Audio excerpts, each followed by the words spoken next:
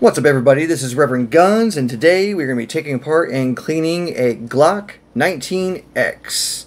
So the first thing we want to do is make sure it is clear and safe to work on. So right here behind the trigger is the mag release. You will press that and it will cause the magazine to pop out. We're going to set this aside because we don't want any cleaners or solvents on this.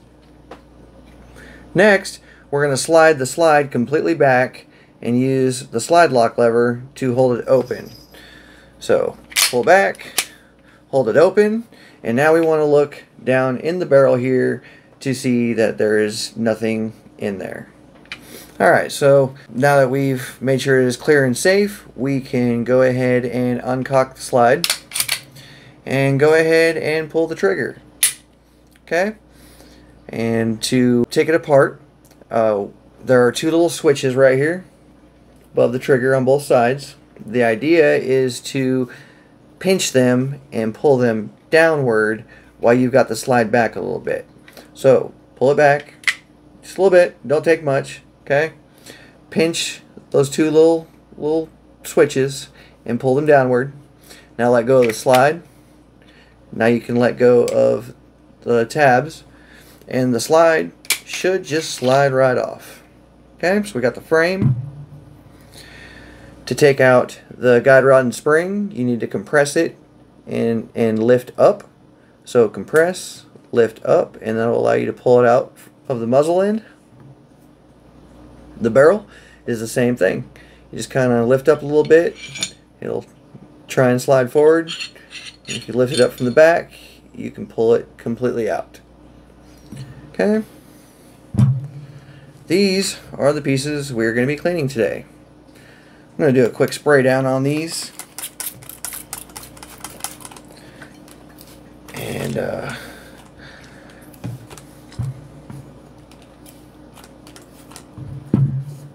let them soak for a second. Alright.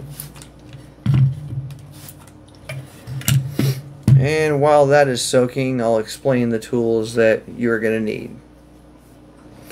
You're going to need the 9mm barrel brush. This is to clean the inside of the barrel. I've got a soft nylon brush. It's got a little detail end on it so you can get into smaller areas. I have a harder nylon brush to get the real stubborn carbon off if need be. I don't tend to use the steel or the brass because I don't want to run the risk of scratching the frame or the slide or anything. And honestly, I think it's just too aggressive. You don't need anything more really than the soft nylon brush. Gun cleaner. I suggest you try the different ones that are out there. Everybody has their own opinion and preference, so find one you like and use it. We don't need any of these tools up here, but we do need the jag. This is a 9mm jag, or you can use a slotted cleaning rod, doesn't matter. I prefer the jag because it takes less passes to go through and clean out the rest of the barrel. I've got some gun oil. I've got a little rag that I use just for gun oil so I know it's not contaminated with anything else. I've got some patches here. Q-tips sometimes come in handy, and a couple of rags sitting here so we can wipe stuff off as we go. So let's get started. I'm going to start with the barrel because that is the one thing that kind of matters how you do it. Everything else you can pretty much just scrub down, get everything clean, and wipe it off. But the barrel kind of matters. You want to make sure you go in from the back. Yes, that means two things. And then cram it all the way through. Okay? Same way coming back. Go all the way through. You don't want to stop in there.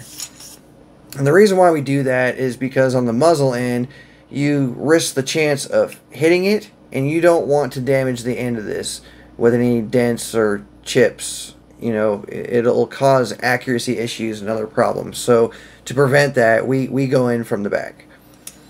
And it may feel gritty at first, which is okay. That's all the stuff you're trying to break up and get clean.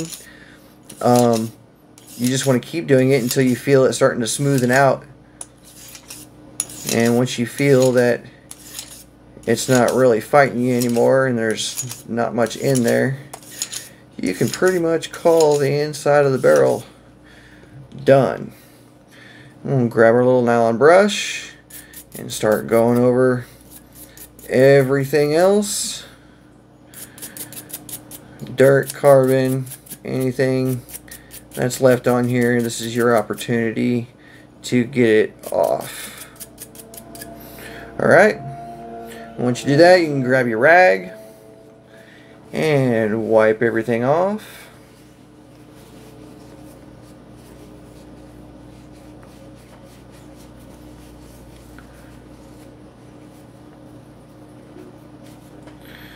Alright, and the last part to clean off is the inside of the barrel there, and that's where we're going to use our nifty little jag.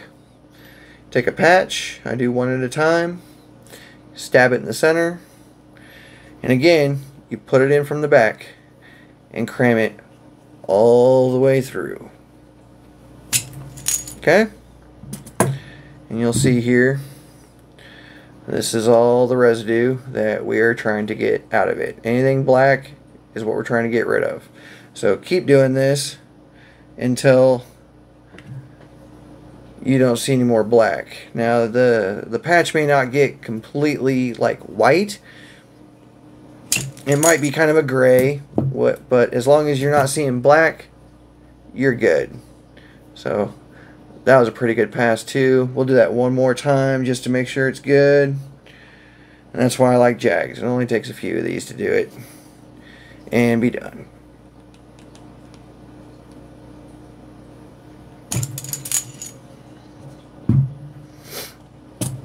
And as you can see,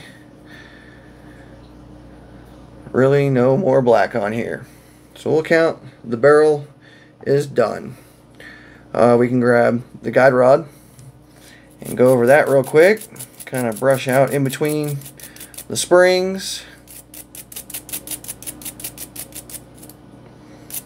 Try and remove any of the crud that's on there.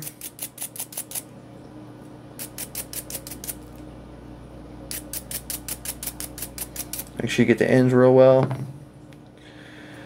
Grab your rag. Wipe stuff off.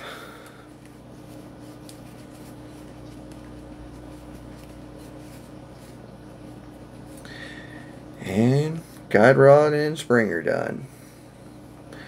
Let's move on to the slide here. Basically, you're just going everywhere. You want to make sure you get down to the slide rails real well. Don't want anything to build up on those and prevent the cycle from happening. You can get the striker plate real good. Primer explodes right here, so there will be some carbon. Get inside where the barrel is.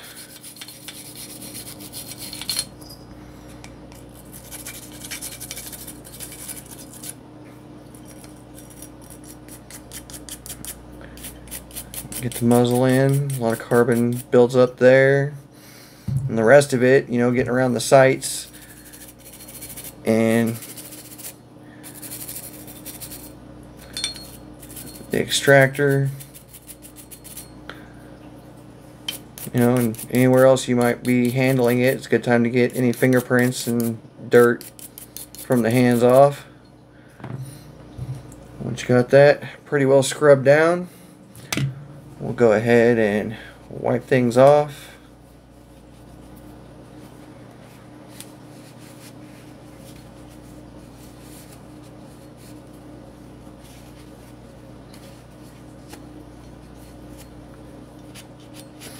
If you have a hard time getting your finger down in some of these grooves, that's what I use the Q-tips for.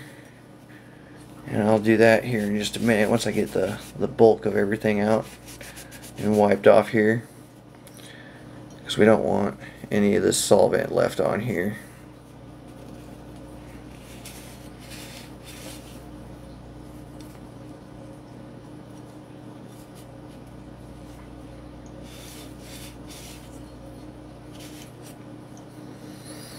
Alright, and like I said, if you want to use a Q-tip, I like to go down the slide rail real good just to make sure there's absolutely nothing in it.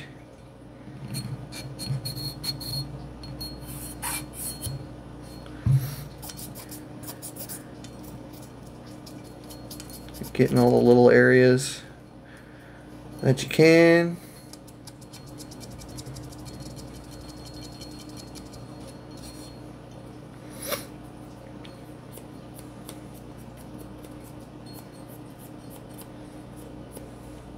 Just kind of anywhere you struggled to get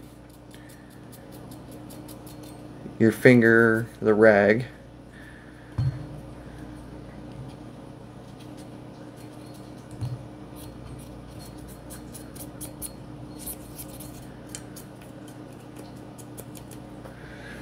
Alright, we will call the slide done.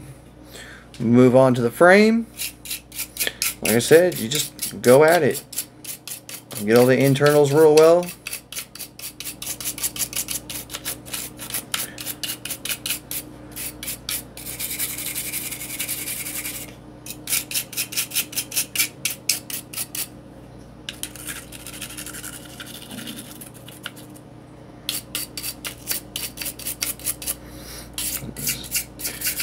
Time to go over the grip. And brush whatever you can. Now some of you might be looking at this going, why are you cleaning an already clean gun? No, well, this was actually bought just brand new, and it's got that preservative, you know, manufacturing oil on it.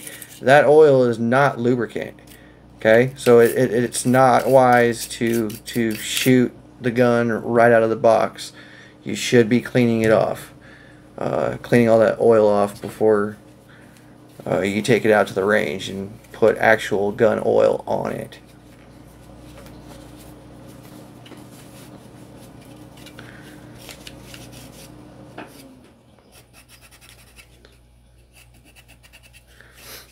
So that's what we're doing with this one.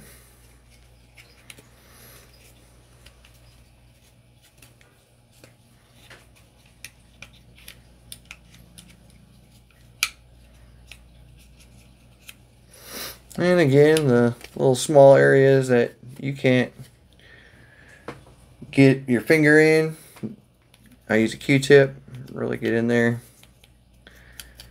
You know, get the slide rails real good, just to make sure there's nothing stuck in there. Whoop, whoop.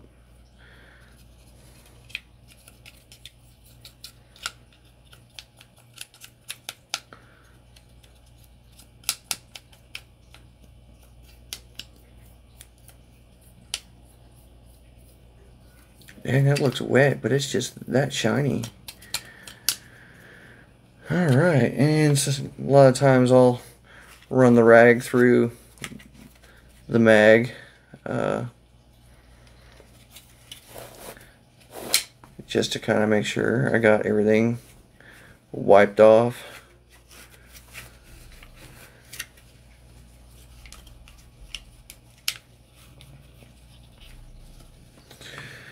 Alright, time for some lube. So I'm gonna grab my gun oil here, and a little rag I've got for just gun oil. I'll spread a little bit on here, and let's start with the frame. You definitely want to get where the slide rests, the slide rails, and basically where it's touching, because it's going to create friction and heat, and basically you're looking for scratches or scrape marks or anything. With a new gun, that's a little difficult to see, so you're just kind of wanting to make sure you've got areas that look like are going to contact with the slide covered with oil. After the first time you shoot it, you should start seeing little wear marks. We don't want to put oil all over this thing, because it will just cause dirt and dust to build up really quickly all over it, and so we're only going to put it where we need it. Same thing with the slide. We're looking for scratch marks, scrapes, you know, anything that looks like it's been rubbing. We want to make sure we get oil there. And allow those pieces to be nice and lubed. And it's usually on the inside right here. And a lot of times right here, the barrel kind of scrapes up and down it.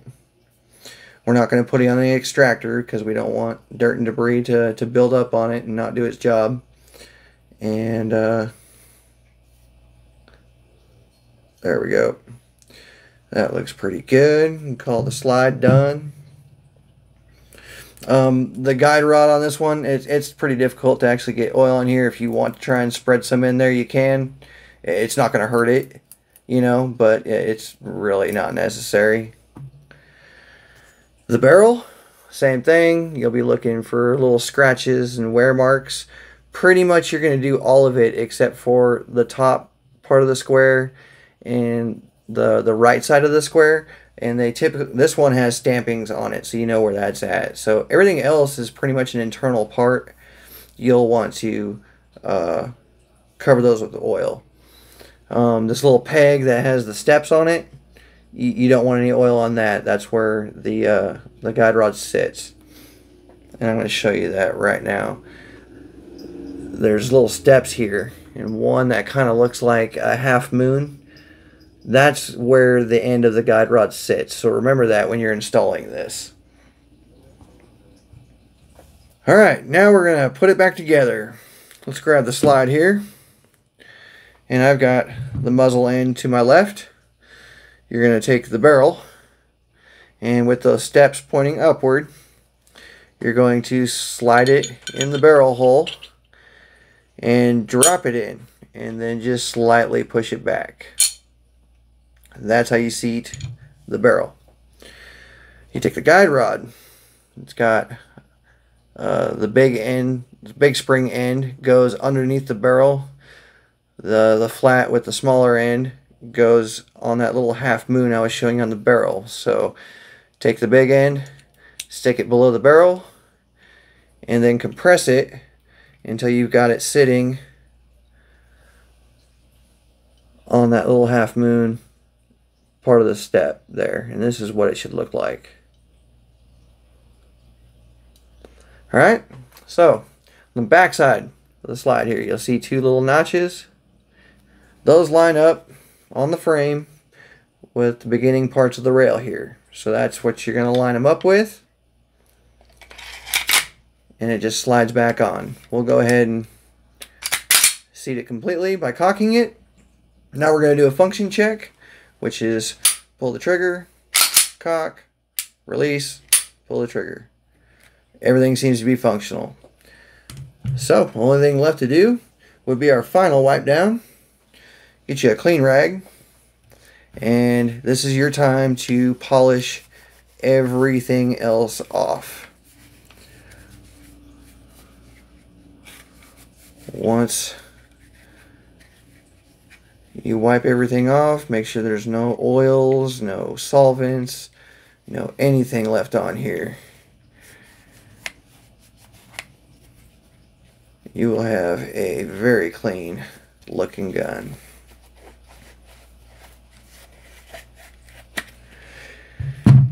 There we go. And there you have it. We have just taken apart, cleaned, lubed, and reassembled a Glock 19X. If you have any questions or comments, please leave them in the comment section below. I will gladly get back with you and help you out. Don't forget to subscribe if you made it this far, and share this video with your friends. We'll see you next time. Thanks for watching. I also offer the online course to get your Texas license to carry a handgun. It's the 4-hour class broken down into segments and saves your progress so you can do it at your own pace. After completing the course, you can print your certificate. Then it'll help you locate an instructor close to you, no matter where you are in Texas, so you can complete the shooting portion of the course. This is all certified by the Texas Department of Public Safety. Check it out at reverendguns.com. If you have any questions or comments, please add them below. Be sure to like and subscribe for more firearms education.